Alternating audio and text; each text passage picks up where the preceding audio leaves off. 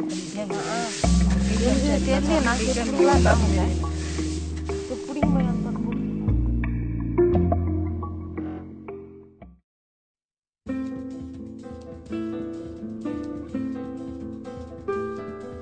journey of coffee that I have been pursuing for months has brought me to the large plantations of Brazil.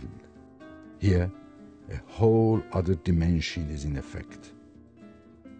Mechanization, efficiency, and a comfortable life for the coffee cultivators are the main objectives of this expanding country. However, this does not prevent the cultivators from working hard in the coffee fields. I have kept strong images of these coffee warriors, equipped, proud, and willing to work.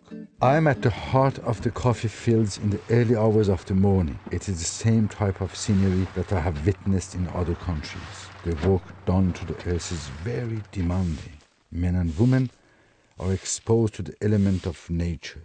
Throughout my report in Brazil, I met the owners of immense coffee plantations who had the land for many generations. Many plantation owners have a particular caring toward their workers, as the majority of them are all living together on the side. The houses here are completely renovated, and the team building workshops are organized as well. I'm particularly thinking of the Carmen Ribeiro de Valle Almeida plantation. I spent a long period of time with Rosa Elena and her husband in the coffee fields and in their home until late in the evening. Afterwards, I was welcomed on a small family plantation. The culture of the coffee is part of the family history of the Souza plantation. Meu nome é Naor de Souza. Eu nasci aqui na propriedade. Estou com 72 anos. Toda a vida eu sou de lavoura. Desde pequeno eu mexia com café. Trabalhei com meu pai aqui. Aprendi com ele a trabalhar. Depois casei, passei por... Aí foi com os filhos. Aí foi nós trabalhando. E estamos trabalhando até hoje.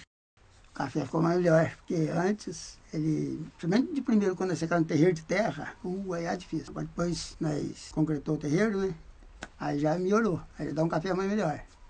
E agora ainda fica mais melhor ainda, porque aí vai limpar, a máquina separa, né? Então gastava aí uns 12, até 15 dias para secar.